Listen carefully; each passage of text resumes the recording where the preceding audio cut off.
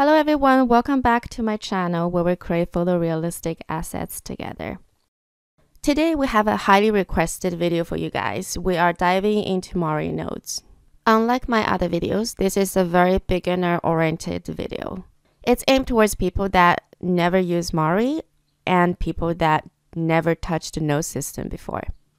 But first things first, before we start all that, I want to thank everybody for amazing support of the release of my first course. You guys are absolutely amazing, and I will do my best to provide you as much information I can with my channel. For anyone who isn't aware of the course release yet, I will link it down below, and you can use coupon code FIRST7 to get 30% off for the first week. So today's video is going to be a little bit different. I'm not working on any asset, but we are going to talk about Mari nodes. We are talking about all the basic things you need to know to start your project. There are some Mari nodes introduction video out there already. I don't think I have a lot of extra to add. What I can do is to explain things maybe in a different way to help you understand it better. Okay, let's jump into Mari. I created a complete blank Mari scene with absolutely nothing inside, and in a node graph, all you have is the viewer. There's nothing else. The viewer is the way for you to see whatever is in your node graph in your viewport, and you access it by press 1, which it says on top of the node. Let's create a diffuse map first so I can start to explain some of the basic functions. So we're going to channel, and I'm going to name it diffuse. Just going to keep it 8-bit and go to color space because it's a color channel. I want to keep color space RGB, but I'm going to keep the mask data scalar. Let's press OK. Here are the basic 4 nodes we always see when we create a new channel. You have one of the nodes called diffuse because that represents the channel. And you have one merge node and the paint node connected to represent the first layer you create when you create a channel. Some people might be wondering, when you open your node graph, it looks different than mine. That's because I chose my node graph to go vertically. But you can also choose your node graph to go horizontally. Go to Edit and toggle point list. The shortcut for that is Shift S, and you should be able to change the direction of your node. This way, it looks a little bit more like shading network. Some people might be more comfortable with this. I like the vertical version better because it looks much more simplified. We actually have the capability of customize it to function like nuke nodes. And normally, that's how I prefer to do it. To set it up, you go to Edit, Preference, you go to Node Graph, and you see you have the selection of nuke or Mari, and I always set it to nuke. So that basically explains why my nodes look like this. Now I'm going to open the Layer tab and explain to you next to the nodes and explain to you what each node means. So this is a merge node. It's colored differently because it's a special node that you're going to be using over and over and over again. You can create this node by press M. You can connect it to the node graph by moving it towards the connection. When you see the connection become yellow, it will connect automatically. You can see on the layer side, it creates a new layer, but it doesn't really say what that layer is. That is because you actually have to create another node to define what are you merging. So if I create another paint node and connect to it, right away you see that layer become a paint layer. You basically can change what this layer is anytime you want. You can delete the paint node and make this merge node something else. To create nodes, you press Tab and then type the name of the node. So I'm creating a tile node. Once I connect the tile node to the merge node, you can see that my old merge node now become a tile node. To access the node property, you just have to double click it. And you can see you can access the exact same properties as the layer. Let's put in a simple tileable texture. Every merge node comes with 3 connections. One is to connect it into the network. One is to connect it to another node to define the purpose of this merge node. And there's a third connection, which is a mask connection. So you always have the options to define which area you want this merge node to affect. If I link the mask connection to this completely black paint node, everything will disappear. To disable a node, all you have to do is to click on the node and press D. This is a great way to check what a node is doing to the entire graph. If you want to view everything in the node graph, you just have to select diffuse, that's the channel, and press 1. Actually, you can view anything in this node graph on its own, just have to select it and press 1. I hope you understand at this point, any new elements you want to add to your asset, you need to start with a merge node.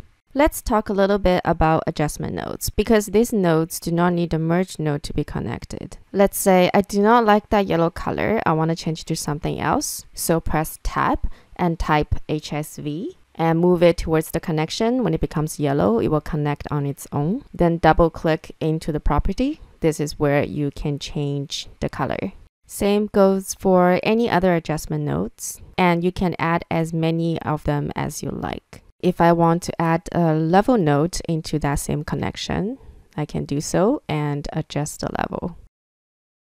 So why are we all switching to nodes? Because it's very efficient. You can connect as many nodes as you like to different things. For example, let's say I really like this muted red color and I want to use it somewhere else besides inside of this connection. I can just connect another node to it. Maybe there's another location inside of this texture that I want to use it again. I can connect another node to it. You can do this over and over again without creating anything extra. Where in the layer system, if I want to reuse this muted red, I will have to copy all the layers and duplicate it into another area of the texture. We do have the sharing option, but it's definitely not as flexible as this. I'm going into my Buddha mask scene now to show you some of the most common things I use. The first thing I want to talk about is backdrops. It's a great way to keep everything organized. When you're working on the assets, you can have to connect many nodes where it gets pretty messy and out of hand. So backdrops are definitely super useful. To get it, press Tab and type back and it will show up. I can expand this and put whatever node I want inside. And when I move the backdrop, everything inside will go with it. You can also name the backdrop by double clicking inside and change the names. Then you will see your new name in bold, bright letter to clearly demonstrate what this backdrop is for.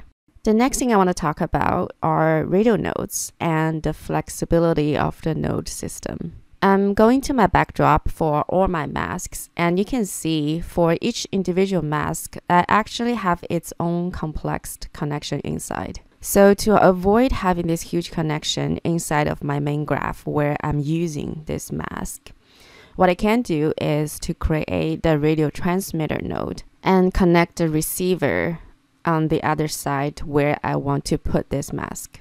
To create a radio transmitter node, it's the same deal. Press Tab and type radio. And it's this green-blue color. And then we can go to the area where we want to use that connection and create something that's called a radio node. Same idea, press Tab and type radio. You should see a radio node and it's normally yellow. To connect them, right click on the radio node, go to MISC and choose connect to transmitter. And then you can select the transmitter that you create that you want to connect to. I love this node and I know many artists that also love this node because if I had to connect all that mess into my main node graph, it's gonna get really messy really fast, especially when I want to keep certain type of connection for the mask that I'm not ready to bake them down yet. This way I can have as messy of a graph for my mask itself and not caring how it will affect, let's say, my diffuse map. Another great thing about this is that I can reuse that transmitter into other channels that I need the same mask for. If I create a mask for a paint, that means that mask is going to be used in diffuse, it's going to be used in bump, it's going to be used in roughness.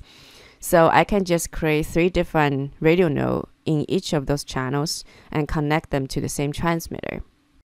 In the old layer system, normally I will have to share the same mask into different channel.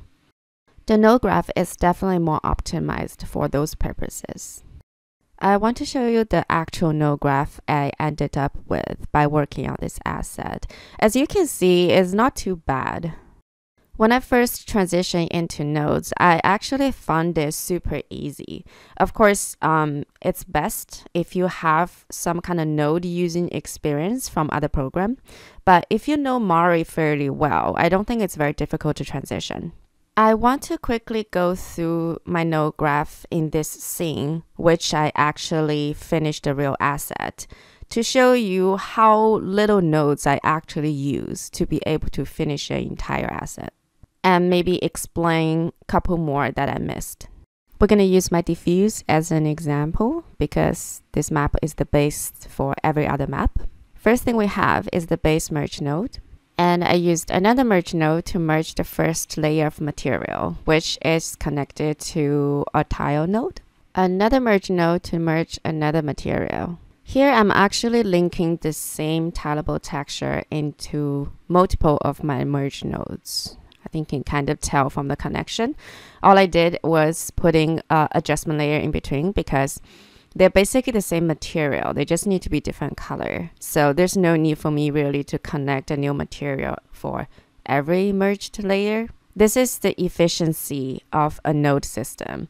In the old layer way, I will have to duplicate the same maybe tileable node layer again and again with adjustment layer to have that different color. Let's keep going down the graph and see what kind of node I use so far. So you can see half of these nodes are merge nodes and half of them are adjustment nodes and a few actual textures. If you're going further down the graph, it's the same thing. It's merge nodes everywhere, adjustment nodes, and of course we got radial nodes that is connected to mask in a different graph. And that's pretty much all the nodes I use for diffuse. You can see how simple it actually is. This is why I believe by explaining the basic logic and just a few key nodes, you can start to work on your own project right now. You do have to start practicing the connections to be actually good at using the nodes. And that means start to work on something.